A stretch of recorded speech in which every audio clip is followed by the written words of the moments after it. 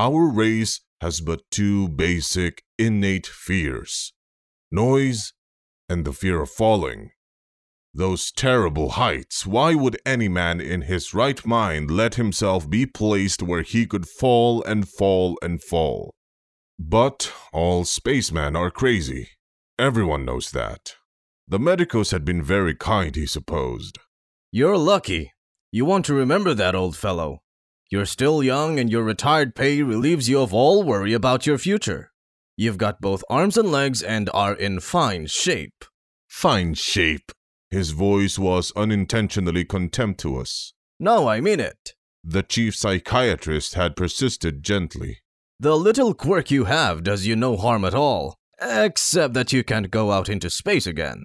I can't honestly call acrophobia a neurosis. Fear of falling is normal and sane. You've just got it a little more strongly than most. But that is not abnormal, in view of what you have been through. The reminder sent him shaking again. He closed his eyes and saw the stars wheeling below him again.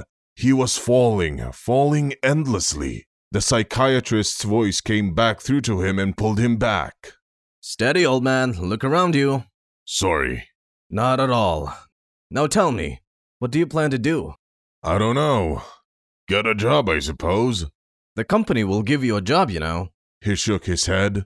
I don't want to hang around a spaceport wearing a shiny badge and his shirt to show he was once a man, be addressed by a courtesy title of captain, claim the privileges of the pilot's lounge on the basis of what he used to be, hear the shop talk die down whenever he approached a group wondering what they were saying behind his back. No, thank you. I think you're wise. Best to make a clean break, for a while at least, until you are feeling better. You think I'll get over it? The psychiatrist pursed his lips. Possible. It's functional, you know. No trauma. But you don't think so?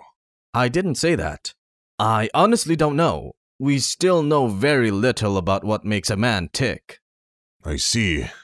Well, I might as well be leaving.